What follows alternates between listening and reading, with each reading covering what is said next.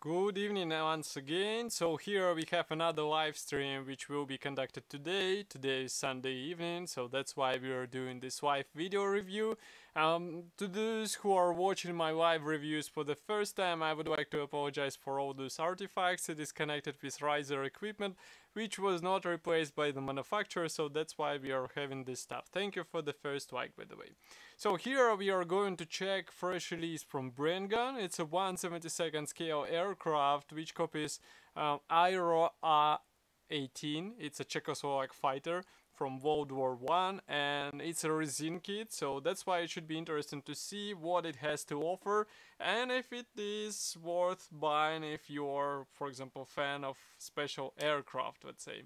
So first of all, here box is quite small. Here you can see comparison with my hand. And thank you, Nikki, for watching. So here we have box art photo of the finished model. Then if we flip it over, here is nothing. Then on the side is nothing. We only have the barcode here, which is not that much, I would say. So now I would need the knife in order to cut through this sticker. Just give me a second. It is going to be quite a funny stuff to do, because usually boxes from Brengun, they come sealed, and this Swiss knife, it's a bit tricky because it's really sharp. So we are going to open it right now. Here is what we have inside. Wow, these artifacts are really crazy. Nevertheless, now what do we have here? We have all resin parts packed into the same plastic bag, so we are going to put it aside. Then we have also assembly manual and decals sheet here. Obviously we are going to start with resin parts first because it is interesting to see what awaits us here in this small tiny kit. I mean, it is easy to guess that World War I aircraft won't be huge in 1/72 scale, but still, I wonder which size it will take. Okay, so first of all, here we have tiny parts. I would like to show them first so that we can check them and forget about them. So what do we have here? One piece landing gear wheels. As you can see, they should be relatively easy to install, but you have to be careful while painting them. Also one piece propeller, so you have to cut off the part from the resin base. It might look tricky, but actually if you have some experience with resin parts, it won't take a lot of time, in my opinion.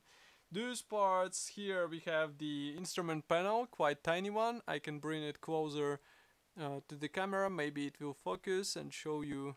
Yes, now you can see it.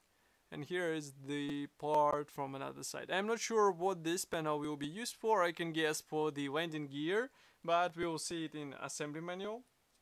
Then here we have various barrels and tubes. I guess this will be used for the machine gun barrels, obviously, maybe for exhaust tubes, who knows. Then next we have here the landing gear spars or landing gear legs. As you can see, we have flash inside, so obviously you will have to delete it.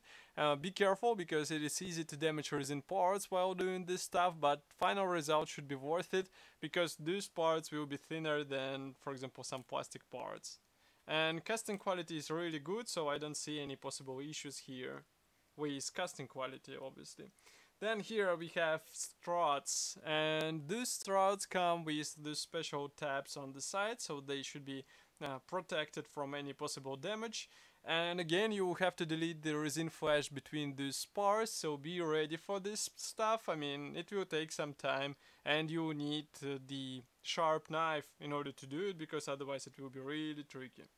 Then we have also here the machine guns. These ones are molded as one-piece elements, so you just separate them and install into the place.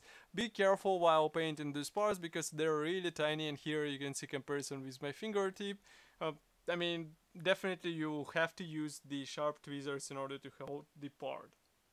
Next thing is quite interesting because we have cockpit molded as a one-piece element. So as you can see, cockpit floor, the frontal wall and the pilot seat, they are molded all together, so you won't have to install them as a separate parts. And I'm going to bring it closer so that you can see it in detail. So here they are. Again, not the molding quality, but casting quality is really good. But it might be tricky to paint such powers division because we are used to paint the separate parts. I mean, at least me, I'm used to paint separate parts and then install them into the place. But here we have the sub-assembly, let's say, ready. out of the box, and you will have to paint it somehow. Definitely sharp brush advised, because otherwise I can't even imagine how to paint these things. Next, here we have the tail surfaces. So those are tail wings which are molded together with elevators, and separate rudder which is molded together with tail fin. And obviously those are one-piece parts. They're really thin, so you just separate them, install into the right place, and you're good to go.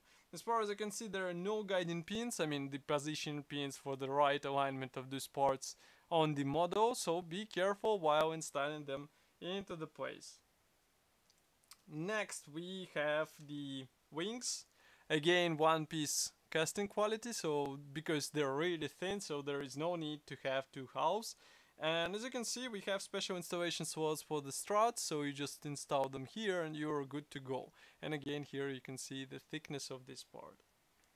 Next we have another wing. This one is a top board, and note that ailerons are pre-molded, so you won't have to work with them. Some modders will be happy to see such parts design, some modders will be sad and they will try to find something different, I mean how to modify such parts design. Here again we have special installation slots for the struts and all other components which will be holding this wing, so be careful, install everything into the right spot. Next we have fuselage half. This one is the left fuselage half. I'm a bit confused because I'm looking at those attachment points, and as you can see we have two huge tabs, and we also have the thin resin flash. Here you can see it from this side. Oops.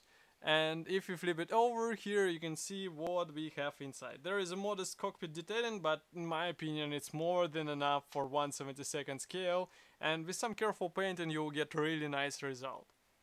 Next we have another component. Obviously it won't be just one fuselage half, we have another one. Here it is, absolutely the same level of detailing. As you can guess, there are no guiding pins inside this part, so you will have to be careful while joining those two fuselage halves together, but as far as you can see it should be a relatively nice fitment. There is no warping between those two parts, so they should look nice once you align them together. Now it's a bit tricky because of the resin bases on the bottom. Next we have this plastic bag. I thought there will be also the PE thread, but we have also only decals sheets. One decals sheet. So just give me a second to open it. There is no mention where it was printed, but printing quality looks really good. So here you can see it. Maybe camera will focus now. Just give me a second. Yes, now you should be able to see it. So here we have necessary symbols. I hope there are several marking options included, but we will see it in assembly manual. But once again, printing quality is really good, so here I don't have any complaints on this stuff.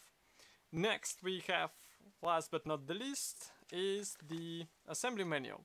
There is no history note, nothing of this stuff, I would say. So we start with parts map straight away, and then we go on with cockpit. Here you can see, for example, installation of the control stick, the instrument panel, and the cockpit floor into the fuselage half. Then we join fuselage halves together, and we flip over the page. Here we have the tail surfaces. Then we continue with landing gear, and those tubes were actually the engine exhaust, as I said before. Then we have the wing struts. Here installation process on the top part. Here we install the side wings, and again don't forget that bottom wings, they do not have any guiding elements, so I would suggest to use some metal rod which will be actually holding them in place. Then here we install the top wing into the right spot. We continue with propeller here, and then you have to do all the rigging stuff. Wire is not provided in the box, so be ready for this. It will be quite a funny process in 1/72 scale. Next, here we have two marking options. So only two marking options in 1/72 scale, but still you have the traditional aluminium aircraft with wooden propeller, and then you have the camouflaged aircraft, which is quite interesting option as well. So it will be up to you which one you choose, obviously. But as I said, this kit is already available on official Brengun website, so if you would like to order it, just go to their website and buy it straight away. Of course, I will be happy to hear your opinion here in the comment section below. If you like this video, don't forget to press the like button because it will help us greatly.